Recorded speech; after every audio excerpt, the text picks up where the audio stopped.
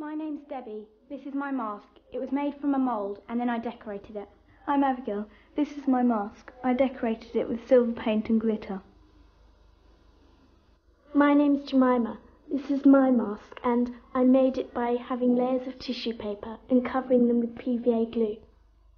Great masks from Bedgebury School using tissue paper and PVA glue mixed with a little bit of water. Now, how do you get the shape of the face, I hear you ask? Try a balloon. Mind you, you will notice that a balloon has got a smooth surface and your face has got all these bubbles on it, like your eyebrows, your nose, your mouth and your chin. Well, you can make these using plasticine or modelling clay.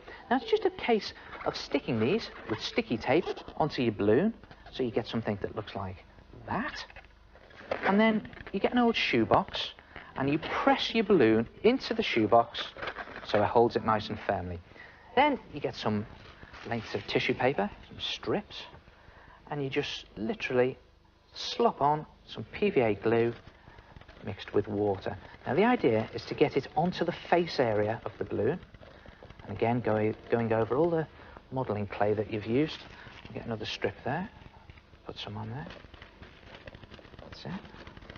Keep going right over the face, and it doesn't matter if it isn't neat, and again it doesn't matter about these tassely bits hanging over the edge, because it all adds to the mask effect. Keep going till you've completely covered the face, and then do it another 4 times. So that's 5 times altogether, and you'll find that when it's dry, if you leave it overnight, it will look something like that. Now, as you can see, the PVA goes nice and shiny, and if I tap it there, you can see that it's hard. Then, the good bit. I really enjoyed doing this. Close your eyes.